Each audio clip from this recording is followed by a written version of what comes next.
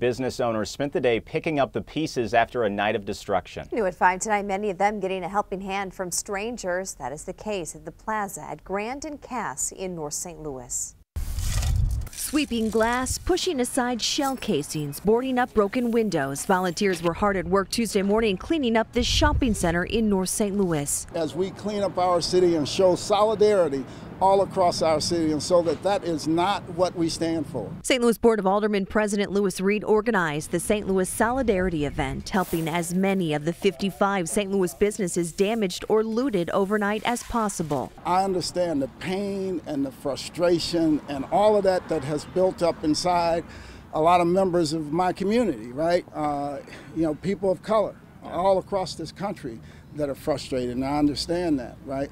At the same time, I think it's important that everybody that's engaging in protests, right, and people coming in from out of town, and some people are just, bent on anarchy, right?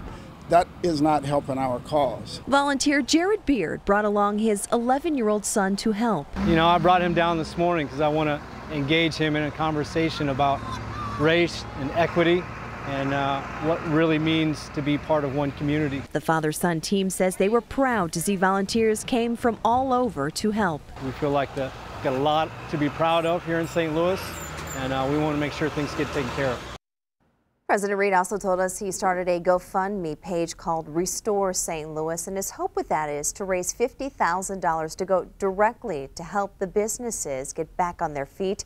We do have a link on the KMOV News app.